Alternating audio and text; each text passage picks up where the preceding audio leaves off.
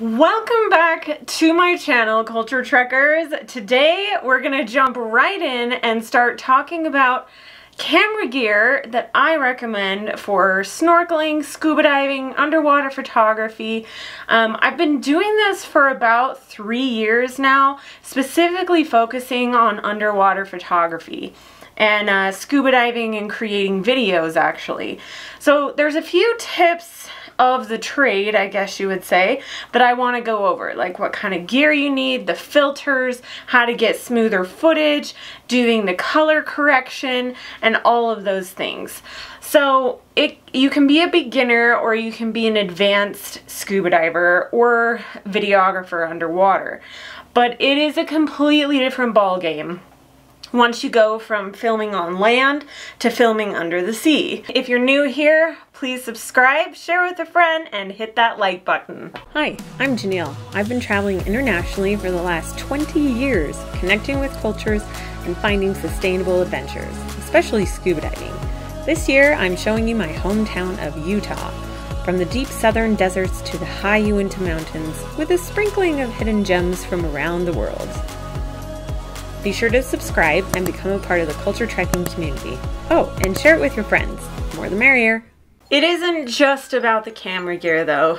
Before you buy any camera gear, you need to make sure that you have your buoyancy all squared away, that you can actually do it and do it well, so that you're not destroying coral while you're trying to mess around with your cameras. You also need to make sure that you know your dive plan and that you have that communication with your dive buddy before you want to start bringing gear down.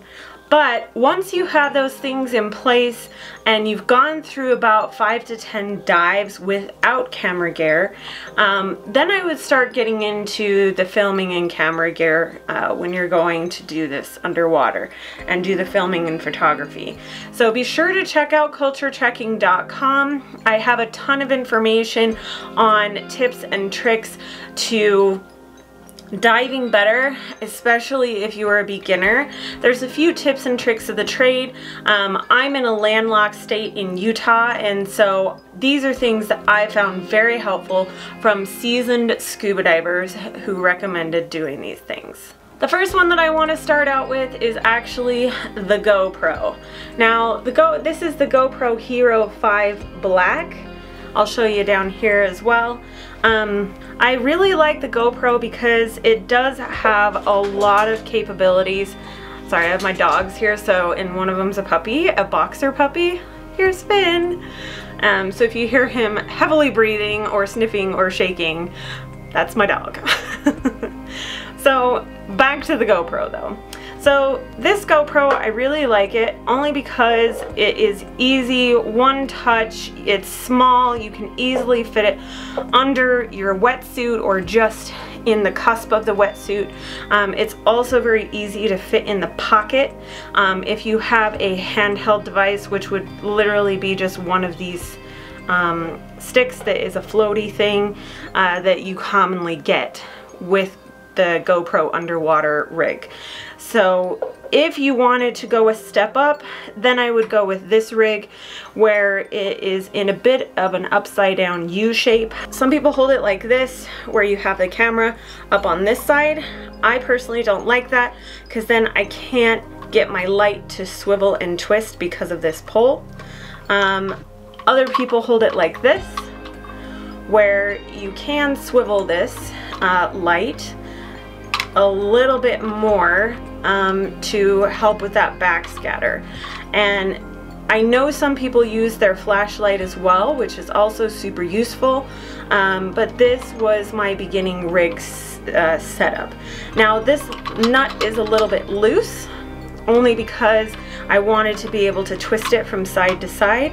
So you're not going to be able to capture really good sound on your GoPro because it's going to pick up that swiveling and turning.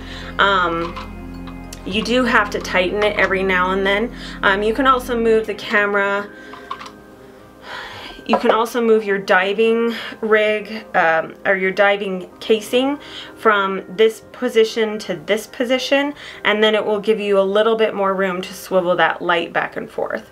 Now, you do need to have a diving housing for your GoPro when you're going down.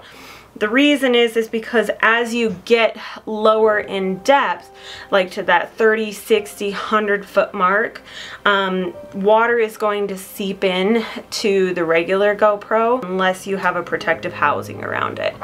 Another thing that you want to make sure you pick up are these little moisture wickers. And I have all this gear and everything that you're going to need in the description box below, or you can go to kit.co/culturetrekking. And I have all sorts of adventure kits of all the gear I use, everything that you're gonna need, including beauty products, in fact. You just slip this, or rather I usually slip this right underneath the GoPro, but you wanna put it in after you've put the GoPro in. And then it just really fits snugly down on the side, on the bottom, or you can snug it in on the side. You just kind of have to finagle it in a little bit. So see how that just slips in, and then this flips over and you cinch it down. You want to make sure that this pops and that this is seated all the way down, otherwise you're going to get water in there. Okay? Now the last thing that I wanted to go over, for the GoPro rig at least, is the filters. So as you go down in depth, you're gonna lose different colors. The first color that you're gonna lose as you go down to depth is actually red, and then you lose orange, yellow, green, and blue. So having a filter that adds back in that red or pink or purple, it's going to really help out your colors in your camera. So a good way to circumvent that is by using filters in these smaller, less expensive rigs like with the GoPro. The picture quality of the GoPro isn't great to start with. I know with the higher models they're trying to work on that. But the video quality is pretty good as a starter camera for underwater photography. So there's a couple of filters that you want to get, like this one. It's a pink filter. This one you would use probably no more than a 30-foot depth, just because as you get below that, you're gonna want to switch over to this filter. Sorry, it's a little dirty. This deeper red filter, and then that's going to bring in all your colors. The one thing I didn't like about these, it's kind of a curse and a blessing in that it does have these elastic attachments that you have to make sure are not in your photo. So what I do is I just wrap it around this a couple of times and then stick it on, and then it's tight, and it's, when you're underwater, it's not going to be floating in your picture. You just want to make sure all your strings and things are not in front of your camera, because the GoPro does shut off after a little bit, and you want to make sure that as you're trying to film, you're not always going to be able to see in the back of this camera, which is why you want to make sure everything's nice and tight and tidy. So this is usually how I hold it. I hold it close to my body so I'm a little bit more streamlined. I angle it out. Every now and then I will turn it off and then turn it back on, and look and see where I need to position my camera. Now, you're not going to be able to switch, well, you will be able to switch between modes right here on this button, right here. So you switch with modes here, you take the photos and the film here, and then you can see through the back here. Now if you do get water in your housing on the way down, or there's some kind of water bubble in front of the lens here, you want to make sure that you're putting water, that this is clean. You can open this housing before you get to that 30-foot depth, and then make sure that the water is in fully over the lens so that you don't get that bubble. The only other problem that I've had with the GoPro is when I'm in a really hot, humid environment, it can overheat. So make sure that you're keeping it in a cool area until you're going to be using it. Going from those different temperatures and depths, it is quite hard on the camera. So I would even have an extra GoPro with you just in case. So that's it for the GoPro. The next one I want to go to is the Sea Life camera. So this is the Sea Life camera, and as you can see back here on this shelf, this is all of the stuff that I have for it. It is quite an expensive camera. Even despite being so small like this, it does and is specifically made for underwater filming and photos. It does have different settings here for close-up, manual, panoramic. I usually shoot in the movie mode at 60 frames per second at 1080p. The higher end cameras, which we'll get to in just a minute, those are a lot more expensive, but this underwater camera is more for the budget, moderate budget folks. It does have a high resolution LCD screen which stays on all the time, which makes it really easy to craft and frame your shot. So there are different underwater modes with this. If you just go to the menu, you can change the photo size, the image ratio, you can change the maximum ISO, you can change the white balance, you can shoot in RAW and JPEG. And then they also have a setting for your lights where you can do an external light if you just have a flash, if you're snorkeling, or if you're diving. Because it has those different modes, it will adjust the coloring and have your filter in place, or that red overtone for you. You can also shoot in shutter priority, you can shoot in aperture priority, you can change where you want the autofocus to be, and a lot more settings that makes this a lot higher end camera but still affordable. Just the camera itself, it's going to run you about, I think, around $600. And then if you want the whole rig, it'll cost you around $800 for different sections, $1,400 or $1,500 depending on the rig that you want. So when you get your camera, it's gonna look like this if you get the whole housing. It does not come with this attachment. I'll talk about this in just a second, but it comes like this, and then you open it up. It does have a seal on the inside so that your camera is protected. This is where and why these camera rigs for underwater housings start to get expensive, because you have to be able to change the settings, especially if you're going to shoot in manual mode underwater. And so you see all of these little gears and things. This is what's going to help you be able to change those modes. This right here, this is actually a moisture, they call it a moisture eater, and it's so that your camera doesn't fog up when you're at depth, when you go from those humid environments or areas around the ocean are humid. This is really good to have, because as you go from a warm environment to a cold environment, you're naturally going to have that fogging of the lens. So the camera just pops right in here, and then you always want to make sure you have one of these moisture eaters in here, and then the camera just closes up. It locks like so. And then to unlock it, ladies, you can't, if you have nails, it's going to freaking break your nails. So use your worst nail to get it open, and then pops back open.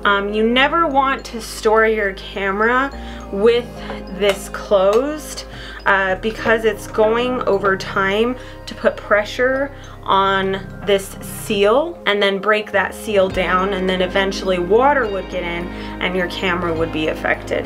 This camera itself is not waterproof, so you want to make sure that if you're going to buy this camera that you do get this housing with it. So as you can see on the back here, you can change different modes. It is very easy. It's just a press and press and hold, and then this is your enter button, and then you can change the different modes here. One thing that you want to make sure is that when you're going to switch modes from something like a panoramic or the movie or the photo, that you're actually have these two exactly the same on the outside as they are on the inside. That's a mistake I made when I was first setting this up. So you want to make sure, so let's say, okay, so you can see here it's not on the fish mode. So I'm just going to change this over to the fish mode. And then now we see that both of these are the same. So let's talk about this part.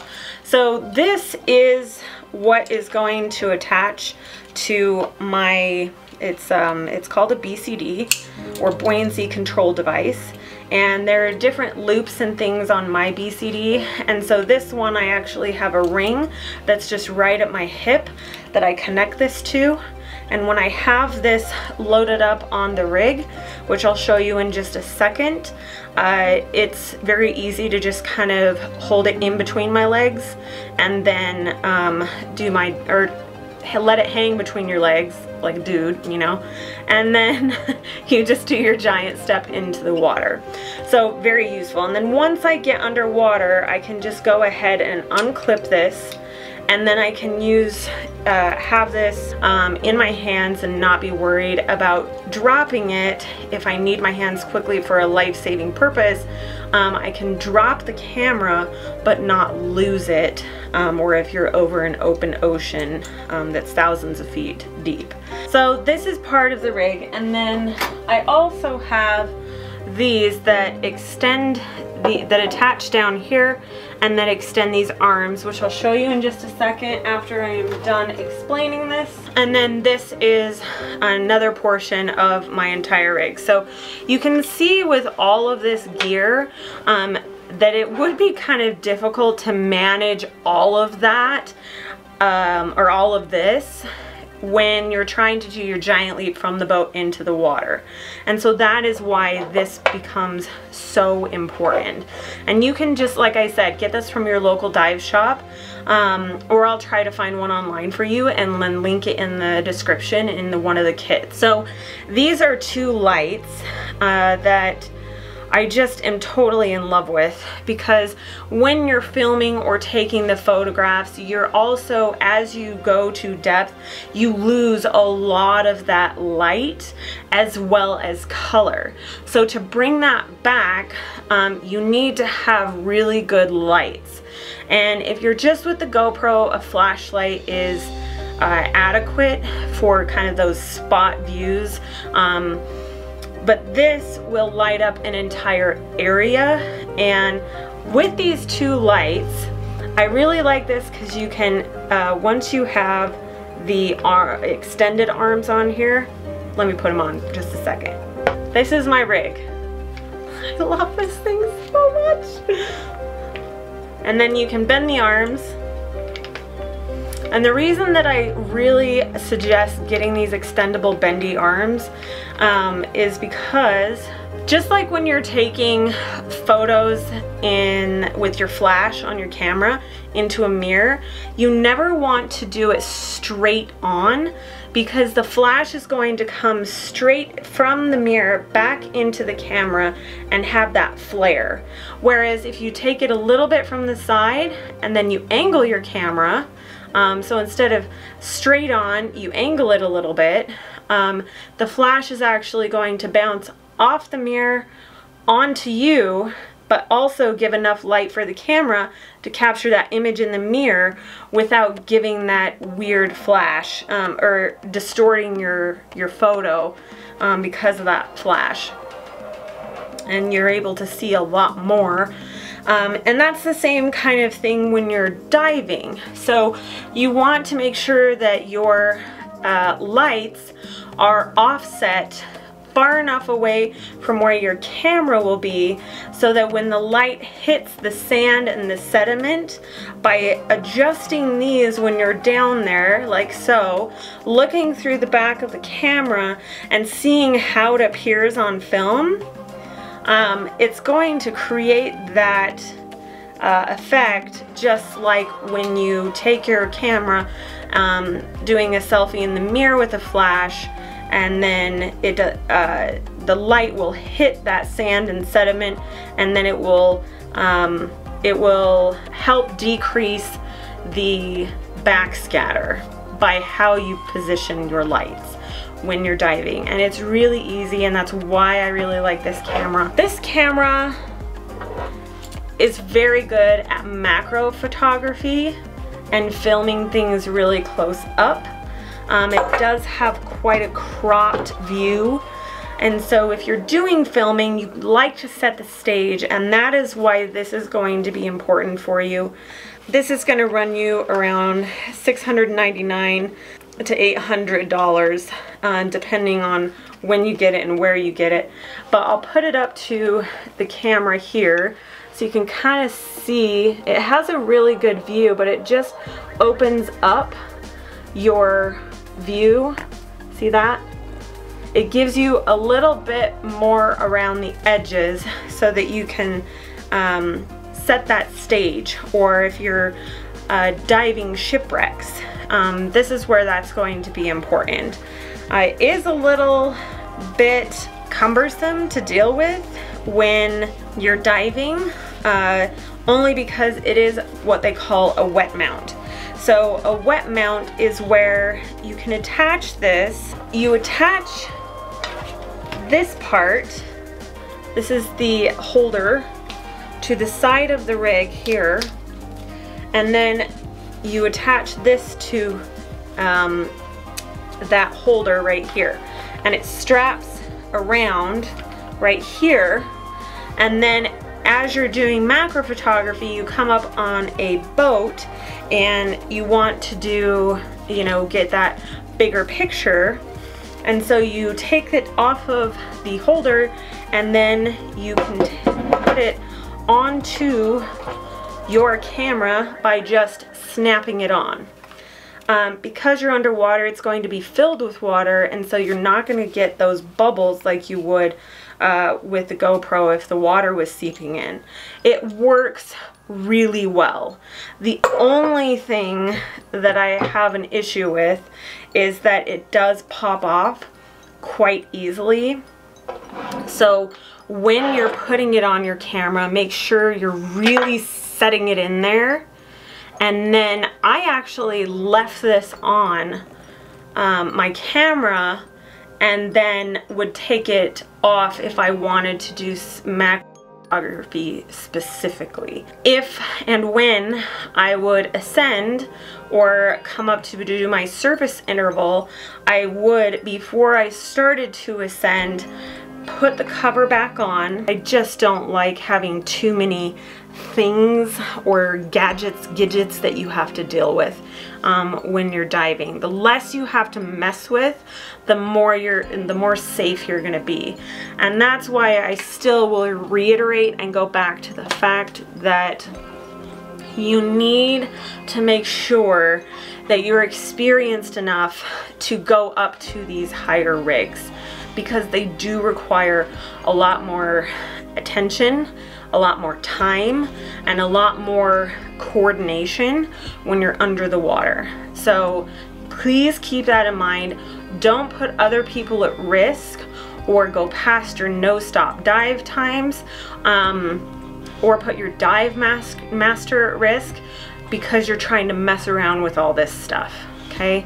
It's just not worth it, okay?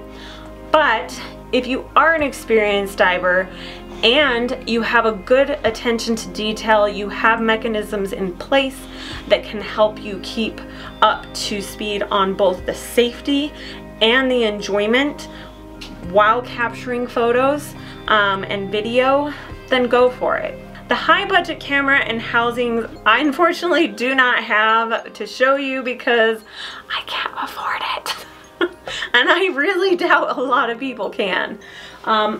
Usually the people that have those end up being sponsored by some company, or they're being hired by a company who can rent those out and or have them lent out on a trial basis. So basically the higher end housings and cameras is you would get a camera like this, or this is a Sony. You can get a Canon, you can get a Lumix G5. If you haven't seen my last video on how to choose your camera gear, I talk about how Lumix G5 is really great for capturing video because it's one of the few cameras that does 4K at 60 frames per second, which is really important if you're filming underwater, because at 60 frames per second on your camera settings, you can then slow that film down so that then it really gives you that smooth, buttery footage. It also has really quick settings on the back where, like on this camera it doesn't have it, but on the Lumix G5 you have like C1, C2, C3, and then those are your white balance settings. When you have that type of camera, you can take a white balance card, hold it out in front of you as far as you can get it, white balance it, and they will give you a perfect white balance every time when you're at those deeper depths.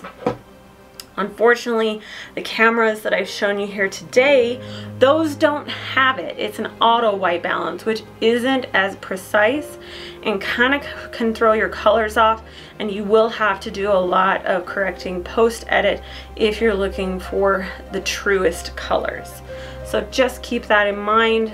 But I'll show some footage throughout this video. I'm sure you've seen already. It's adequate for my needs for right now.